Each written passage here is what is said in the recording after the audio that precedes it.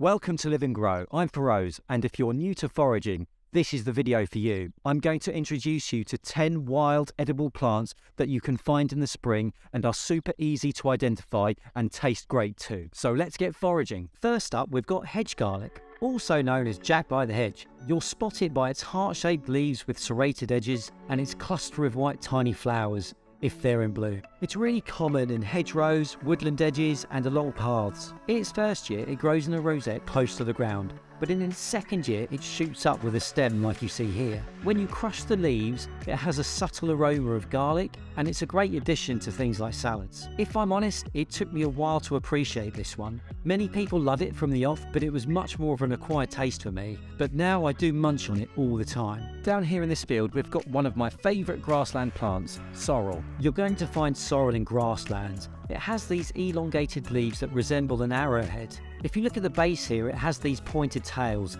The other common plant that has these pointed tails is actually lords and ladies, which is poisonous.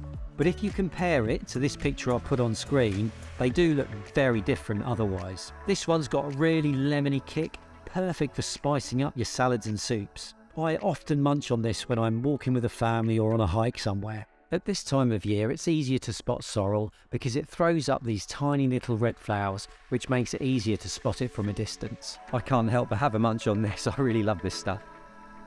Our third plant is hogweed.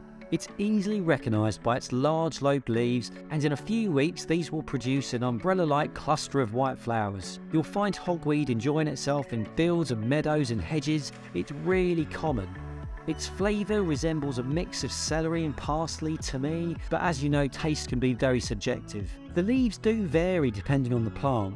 At this time of year, it's the young shoots that you want. These can be cooked a bit like spinach or even asparagus. I tend to throw them in a pan with a bit of olive oil, salt and pepper, and that's about it. The other thing to be mindful of is that it does have a cousin, giant hogweed.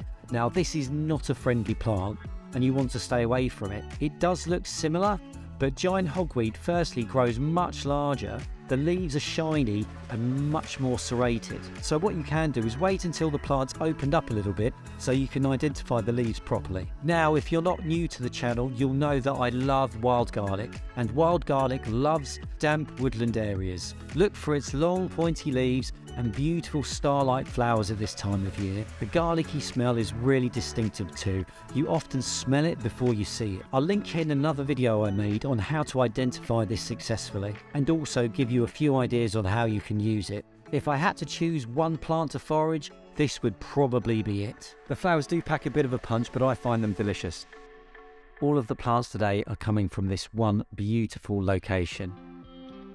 Next up is our friend the dandelion. Now I'm sure you've seen dandelions absolutely everywhere, but you can spot it by its rosette of toothed-like leaves and those cheerful yellow flowers. It's really common in grassy areas, and as you're probably aware, you often see it growing up through pavement cracks and whatnot. What you maybe didn't know is the whole plant is edible. The leaves have a slightly bitter taste, especially the older ones, but they can really shake up a salad. If you were to dig up the root, you can actually use these a bit like parsnips too. You can also ground them into a coffee. Once the flowers have been pollinated, they'll turn into that seed head that we all recognise. Say hi to cleavers, or as you may know it, goosegrass. It's pretty sticky, but don't hold that against it. The young shoots are pretty good and can be cooked as a leaf vegetable, although it's not that great eaten raw. A nice bit of trivia is that goosegrass is actually in the same family as coffee.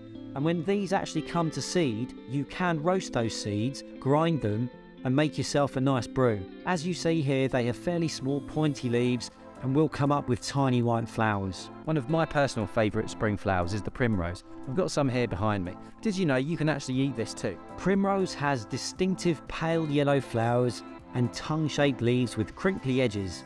They're pretty easy to spot. You can add both the leaves and flowers to salads for a splash of colour. You often find it growing in woodland and along paths. Another one of my favourites that I love to have a little nibble on when I'm out and about is wood sorrel. Let's take a look. Its delicate heart-shaped leaves arranged in threes are its signature look. Soon it will have tiny white or pink flowers to add to its charm. These have a really nice lemony apple peel flavour. You can't do a whole lot with these, but they are really nice just to munch on when you're out on a hike or walk. As you can see, these look a lot like clovers, but only the wood sorrel is going to have that lemony taste to it. Burdock is our 9th stop on this foraging tour. This plant sports large, broad leaves that are heart-shaped at the base and fuzzy underneath. You can cook up and eat the leaves on this one, but they can be quite bitter. Really, it's the root that you want here, and in China they use this a lot. I've actually once made little chips out of these, which have been really quite nice. Remember, if you're going to dig up some burdock, you are going to need landowner's permission before you do. And last but definitely not least, our old friend the bramble, or as you may know it, the blackberry bush. Now the berries are not ready yet, but did you know you can actually eat the young shoots in the spring?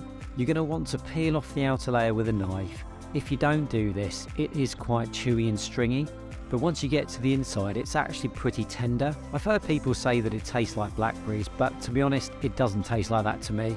If anything, I would say maybe a little bit nutty, but it is fairly mild if you ask me. The bramble's thorny arching stems are pretty unique, so it's hard to mistake it for anything else. If you're like me, you like your carrots, but when you're picking anything in the carrot family, you have to be 110% sure you know what you're looking for. So it's bonus time. Over here we've got the hemlock water dropwort. It's essential to talk about this one because it's actually pretty common, especially in wet areas like we have here. It is also one of the UK's most poisonous plants. If you were to crush the leaves, it would give off a fairly unpleasant smell. You can recognise it by its stems, which have this purple blotching. The leaves of this plant are pinnately compound and appear pretty fern-like, but to be honest, to a novice, these look really similar to many other plants which are also in the carrot family. When it flowers, the flowers come up small and white and grow in clusters on an umbrella-type stalk, which is really typical of the Apiaceae, which again is the carrot family. Remember, hemlock water dropwort is highly toxic and is likely to be fatal if ingested. It's always wise to just err on the side of caution when members of the carrot family are involved. Well, I hope you enjoyed learning with me today. If fungi ID also interests you, then you might find this video super interesting. It's 7 ways on how to identify the turkey tail mushroom. Cheers.